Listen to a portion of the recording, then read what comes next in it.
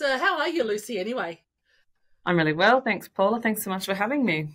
Oh, pleasure. Thank you for joining us and giving us your time today. Um, hey, I would just love to know more about how you um, got into the early learning sector or early childhood education. Where did it come from? What was the process? Yeah, definitely. So I work for Kimberly-Clark. We're a global business that owns a number of consumer brands, but today, obviously, most relevant for our community is the Huggies brand. So Huggies is the world's largest nappy brand and, very proudly stocked in lots of different childcare centres around the world and around Australia. And so part of my remit in my work here is looking at sustainability and social impact across all of our brands. And as part of that, I've sort of been working on this project for a little while that we're going to talk about today, the Nappy Loop. I'm really excited that one of the hero partners in this project is one of our childcare providers. And we'll come to that in a little bit. But I also have two small children. So I have a nearly 4-year-old and a nearly 1-year-old. And so I have a wonderful, I'm very lucky to have a wonderful childcare centre where I spend, a little bit of time and my children are really well cared for. So I engage on both levels through work and through my home life. Wow, which is amazing, really, isn't it? You're getting two different perspectives of Yeah. how it all works and what happens at the back end of a centre and how it all comes together at the front end. That's right. Yeah. So I think that's been particularly interesting. And one of the things that, I personally love about my work is the opportunity to work on things that are really relevant to me and my family life in the stage that we're at. So looking at things, nappy recycling, the social impact programs we get to work on at Kimberly-Clark, where we're supporting families, looking at neonatal care and families in need around Australia is so significant because I know exactly what it feels like to be, in that situation with young children. And I'm in a very privileged situation to be able to care for them and have the resources I need. And if you're a family that's, got extra challenges, it's great to know that there are these support networks out there and different programs that will help make your life easier. So, it's definitely something that I'm very passionate about and that Kimberly-Clark and Huggies are very passionate about too. Yeah, and look, I mean, I've got 3 grown-up children, and I certainly remember using Huggies back Yeah. when they were very little, and that same experience through those services as well. No, it's fantastic. Look, and you were talking about sustainability impact and environmental impact earlier as part of your remit. Can you tell us about Nappy Loop? What Yes. is it, and how did it come to fruition? Yeah. So Kimberly-Clark has a global goal to reduce our environmental impact by half whilst improving 1 billion lives. So some really big, big things in there that we need to work on, but some really significant opportunities as well. So here in Australia, we're really proud that as part of that ambition, we're looking at end-of-life systems. And by that, I mean, where do our products end up when people are finished using them? And for nappies, there's actually no recycling infrastructure in Australia at the moment. And we know that 95% of around 300,000 babies born in Australia every year will use disposable nappies. And Huggies being the biggest brand, as well as, us having this really strong drive internally towards sustainability, we said, we've really got to do something about this. And so the project started in 2021, not long after we released this new global strategy. It was sort of all aligned out of that. And we started with a feasibility study where we explored what the opportunity was for nappy recycling in Australia, what would be the right technology, what would be the right way to collect those nappies, how would we do it. And we did this in partnership with the CSIRO, Australia's National Science Agency, and they made some recommendations out of which we formed a pilot, which we launched last year. So that's what we've called the Nappy Loop. So the pilot is running in South Australia with the support of the South Australian government, and we are collecting nappies from a childcare centre run by the G8 group. So they're Australia's largest private network of childcare centres. And we're working with their team to basically put the nappies in a separate bin. We collect them and we take them to a site called Pete's. They're a wonderful partner who've been really supportive in exploring this opportunity with us and how we can, process what's quite a complex product through a recycling stream. We separate them out, we take out any plastics, and then we run the organics, which is sort of the fluff inside a nappy and what helps to absorb any wee and any poos in there. And that goes through what's essentially a kind of advanced composting system, an anaerobic digester it's called. It actually works a bit like a stomach, and you put in extra enzymes and things, and it helps break down the food the way that an organic system would, but just a bit faster. And then at the end, you get this really nutrient-rich product that you can use mixing with compost to support soil health. So it's amazing, basically, that, yeah, these organic products from our bodies and our babies' bodies are being turned back into an organic resource at the end of it. So that's the, I guess, the process and how it works. And then at the end, we have this organic product, and then we're also working on pathways for the other elements as well. So it's very cool. It's the first of its kind in Australia, and it's actually one of only 2 programs globally that is doing this. So we're super excited and proud. I'm really grateful for our partners, including the childcare partners, to help make it all happen. Wow, that's amazing. And I mean, what a great thing for Australia to be one of 2 globally to be doing this. You know, and look, and I'm just going to throw this out there. People who are our audience listening are probably thinking, oh my God, how do we do poos and wees and separate? Who does it? Where do you stick it into a bin? How does it not smell in the centre or that sort of thing? What happens? So it's a great question. So from a, especially because our community listening are all sort of in that childcare setting, we had to ask to make a little bit of change. So we can't have anything else apart from nappies going in. So their teams would have to separate out the gloves and stuff that they would normally use and just put the nappies into a specially marked bin. They're stored outside and they're collected very frequently. So the smell doesn't build up, but they're also a bit separate to where people are coming and going. Right. And people were worried, oh, will it smell? But actually, it's actually been fine. I think because they're outside, there's airflow and they're collected really frequently. It doesn't build up, and they're taken and basically they're sort of dried and shredded, like ripped apart into all different, little pieces. Yep. And then they're soaked in a special mix of water and actually a sugary mix that we've tested with our partners to make it the right mix. And then the super absorbent polymer, which is that sort of gel-like substance at the bottom once there's a wee in there, all of us are familiar with memories. That's right. That heavier element, which absorbs the wetness from baby and keeps baby really dry and rash-free, that actually sinks at the bottom and the plastic floats to the top. We take it off and you're left with all the organic mix. And then that's able to go through this digestion process safely. So, we're really excited to share that the CSIRO did a testing process on the outputs of this trial, and they found that there was no microplastics left in the digestate. We successfully separated all of that super absorbent polymer out so we could engage with it, and that everything that we wanted to run through was successfully biodegraded safely, and we had biogas produced as well, which helps to power the system. So it's a really circular system, and that's all been validated by our research partners very recently. So the report only came out a couple of weeks ago. It's new news, but we sort of had seen those healthy results, but now I've had that formal verification step to know that it's happened. So, and that report that's come out, is that a public knowledge that be shared with our audience? We will probably be putting it on our website. We haven't just yet. We will be soon, and we'll be updating that. But we've got some different resources they can see, like a short video as well, that sort of explains the process if they wanted to share it with others in the network. That just sort of, I'm giving a bit more detail today, but this breaks it down into just those really simple steps and what we're doing. And then we'll be looking at sort of what's next and putting more information out there. But they can always visit. There's a page on the Huggies website that talks a little bit more about it and explains the process so far. And we'll share all this with our audience as well, so they won't have to sort of go digging. They'll be able to link it through the podcast as well. Amazing.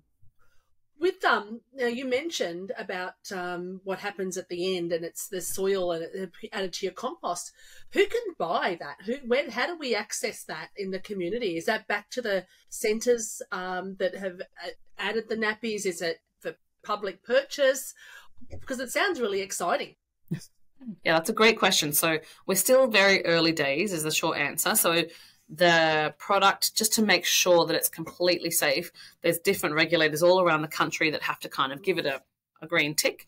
So we're working with the local team to find out what would they need ticked off to say, yep, this is safe, we can sell it. So for now, what we've produced in terms of this organic product, this compost, is staying on site and being used on the site by Pete. So the Pete's team sell commercial levels of compost out to different to farms and to different places like that. And the hope is definitely that one day this, stream of work will be just part of the mix. It'll be sold on and used in the way that other agricultural products are. But we're just going through this last testing stage to make sure that it's all, adhering to the local regulators' guidelines, basically. So we know it's safe. We know that everything's come out of it that needs to. We know that, it's really nutrient rich. We just need to basically tick a few more boxes, and then we can see what's possible in terms of expansion and making it available as a product to others. But for now, just still just trying to tick those boxes and learn a bit more about it. It's still pretty new. Oh, fantastic. That sounds so exciting. Now, can I ask you also, so you mentioned GA Early Learning Services Yep. are using a part of the Nappy Loop. Is it all of their centres? Is it a select few that are trialling it? Is it across Australia, that selection? So at the moment, we're working with the one childcare centre in South Australia just to really, do this first batch test and see how it all works. It's the Mount Barker Welly Road Centre, as they call it. And we are absolutely hoping to scale this work. So, there's a couple of things we need to do beforehand. We're working with a specialist consultancy who work in sort of this infrastructure and waste management space to map out what does scale up look like, because we want this to be a sustainable scale up. And I don't necessarily mean that environmentally sustainability focused, because obviously that's the whole means and ends of the program.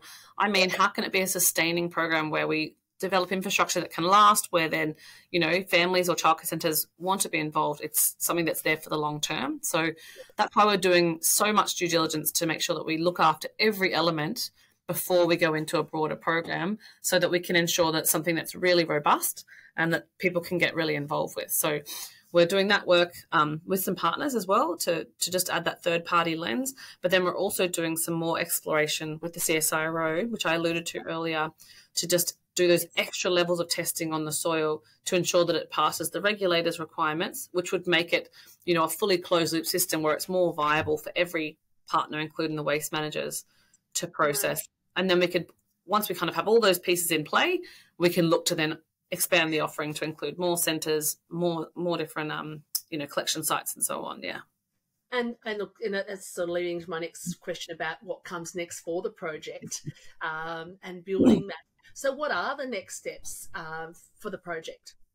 So really at the moment, obviously really passionate about connecting with our network of childcare centres, but also at the moment it's very much a government engagement piece. So really just working with government to understand, what do they need from us to prove, how can we prove that this is working? Because we know it's working. We've seen the results. We have academic third-party verification.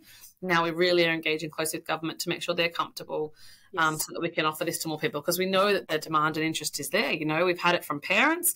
We've had it from childcare centres reaching out. We have a lot of interest. So we just want to be able to move as quickly as possible to make this a reality in Australia. But yeah, that government play piece is really important.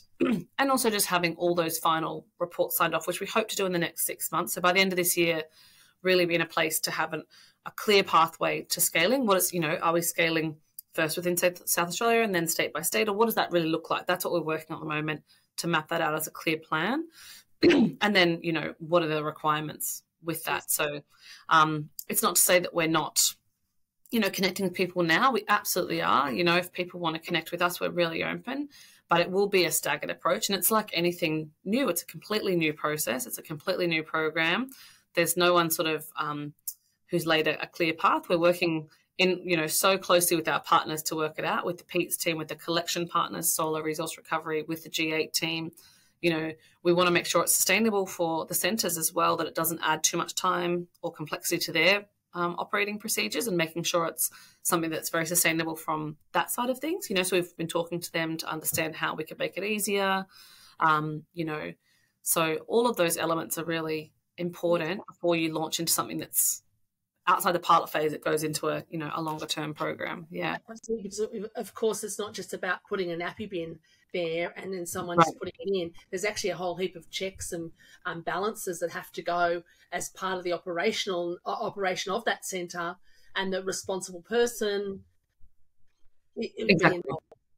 Exactly. So that was what was one of the key things, was to work with the G8 team to understand what does nappy changing procedure look like, and we helped with them in terms of designing some new collateral that would explain the step change to separate the nappies out, and provide that extra information for their staff. And one of the amazing things, so we've had some really positive feedback from the team at the site at Welly Road, has been that they have sort of three key audiences who are really interested, the business audience, the investor audience, depending on the way the childcare centre is structured. The parents obviously are really interested and really grateful to hear that something is happening in this space, because obviously sustainability is really important. We know to all Australians, like it's a really topical issue. People want to know how brands and companies and services are engaging and doing better and, supporting our environment and contributing. But then it's also really important to staff, so to employees. Attraction and retention of staff is important in all sectors, and it's very important in this sector. And it makes the staff feel great to know that they're working on a project that's got this, these bigger goals, I guess. And it really is a way that the centre can also help deliver on their national quality standards, looking at contributing to a sustainable future.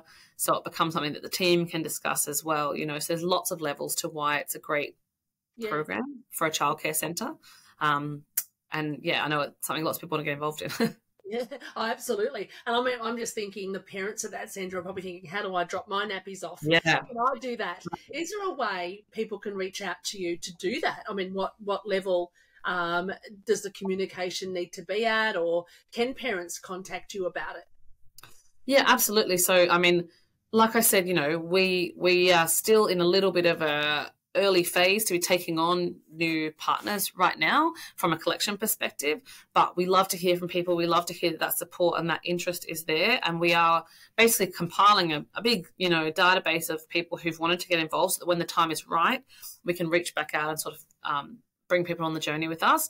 We encourage parents to directly engage through our Huggies channels. So, we have our Huggies team on the other side of all of our social channels and our emails, who can share this information and, who work in a space with us, who are working on the project.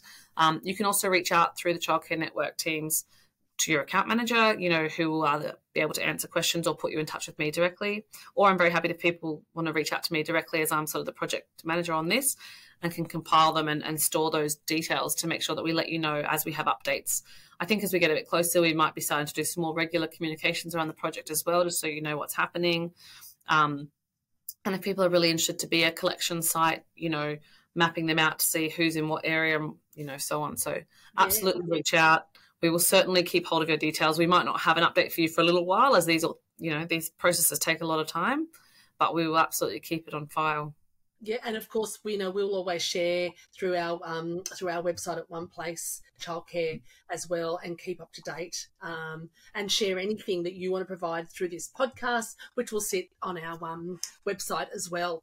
And it's so exciting. It is so exciting to hear someone, or a company taking charge in this area. I know you always think when you're doing nappies, thinking, oh wow, it's like so scary, isn't it? So what a great initiative. And looking forward for the sector, what do you think are the big issues for the early childhood education in terms of environmental impact?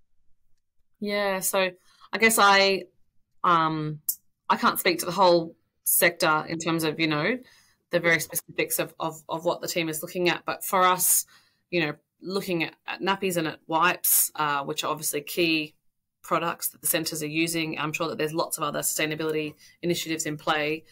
I think looking at those, end-of-life systems, making sure that these products that are so essential, I think some things we're all trying to cut down our usage of single-use items or of plastics and so on as individuals. I know, I certainly am. And as corporates, we have these extraordinary goals that we're really, reaching for, and cutting our material usage. So the first thing is really a reduction of those materials. And when there's something that's really essential, so for us, our services and our products, really enable people to live their lives. Like nappies are absolutely essential in this sector. So making them as sustainable as possible, lowering the material footprint of what goes in, finding solutions for end of life, so recycling systems, making sure that parents are really educated, sharing the knowledge of these things that are changing, and providing those really amazing products. Because the thing is, we want parents to have an experience of using Huggies products that are absolutely, first in class for performance, whilst being assured that there's a really sustainable outcome at the same time. So that's our job, and there's other jobs that are out there to make the world more sustainable, around energy usage and the food you're offering, and, how you're teaching the children, like I know my kids come home and they're just, well, my little one's only just started, so she's not saying much yet, but my nearly 4-year-old and they're doing these wonderful things in his centre, and he's really taking it on and learning. So that's the next generation as well. It is. And for them to know that we're also looking after their future.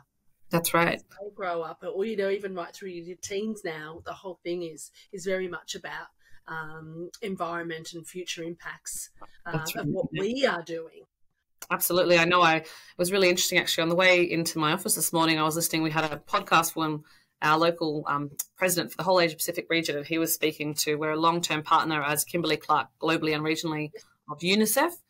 Yes. And there was a very interesting conversation because yesterday was World Environment Day, and for that he spoke to the APAC leader of UNICEF, who's put out this, this report saying that, the climate crisis is a child rights crisis. It's actually going to affect children disproportionately, and, they're going to inherit, the world that we're working in and living in every day now. So I found that very compelling and timely to listen to that on my way in this morning and think about that, because obviously it's becoming more real, and it's very exciting and a privileged position that I'm in to get to work on these amazing sustainability programs for Kimberly-Clark and for Huggies, that create real change that we can be proud of and that people can get involved with.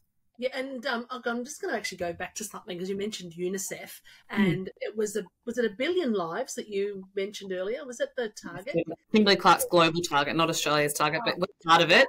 Yes. That was way out there. So that global target of 1 billion lives, is that linked in with UNICEF? So they're a partner of ours in lots of regions in the world. So Kimberly-Clark as a global business reaches, I think we reach a fifth of the world's population almost every day with our essential products, and working with UNICEF in a number of countries around Asia Pacific, Vietnam, I believe, China, I think, so a few others, and then also in other parts of the world and other regions. So in Australia and New Zealand, we have a number of partnerships. They're not, UNICEF is not as actively involved in programs here just because we're a slightly more developed market. They tend to be in some of those looking at water and sanitation, access, climate resilience, so on. Yes.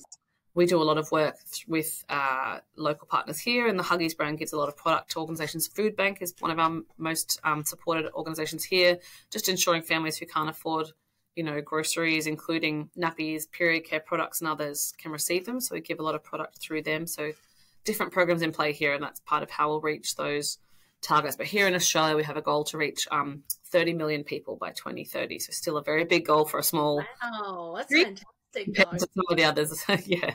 So. And look, we all know cost of living. We all know, there are definitely families impacted. Absolutely, yeah. And there's always families impacted, but, we're just going to grow those numbers through this cost of living. So the fact that you're using Food Bank and helping those in situations of dire need is so good to hear. And then at the end of it, we've got Nappy Loop. Yes. Is fantastic.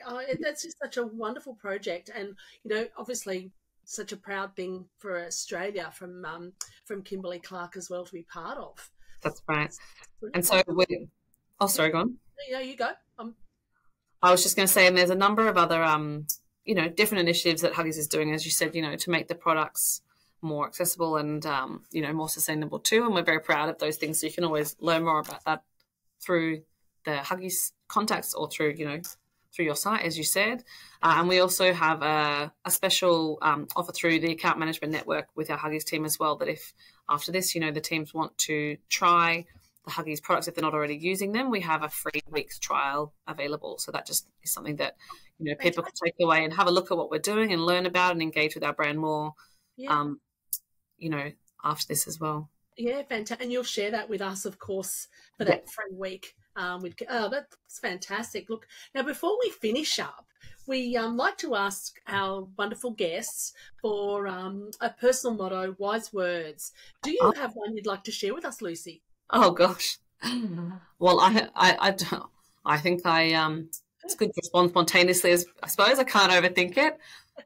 I think probably the thing that I come back to the most is some of my mum's advice, and she always said to me, "You can do anything and not everything." And I think as somebody who's very passionate about sustainability and social impact and, leaving the world a better place and having the opportunity to work, in an organisation that's values aligned to me, I can get, very excited and want to do everything all today. And it's really important when you're doing these projects you know, or in my life as well, you know, to just, you know, clearly choose what I'm working on right now and be really focused on that. And for now, I'm very excited and passionate about, you know, nappy recycling is one of my biggest projects at work, and it's a big part of my life and family life as well. So I'm really deep in this space. But I think being single-minded as much as you can when you're trying to create change and do something positive helps keep you on track, helps you focus, helps you not feel overwhelmed, because some of these big problems are hard. That's why they're still a work in progress, you know. So not shying away from that and just taking it step by step, you know, and absolutely. Yeah, you can do anything but not everything all at once. And that's a great motto. And really what you're looking at, that project is global, right? So hopefully, yeah, and to be that second company or second process globally, you're forging that pathway ahead. So yeah, I get the you can do anything but not everything. That's right.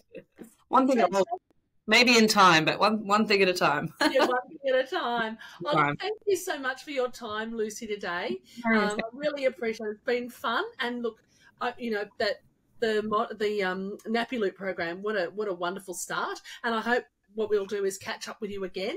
Let's see the progress and have another discussion about that. And of course, we'll share everything Lucy's talked about today with our audience, and hopefully, you know, so you get some people clicking on the Nappy Loop, and obviously building that database for our customers as well. Be wonderful. Lost the light from my room. It's perfect timing. I do a little. I'm still here. Anyway, I'm going to hit stop.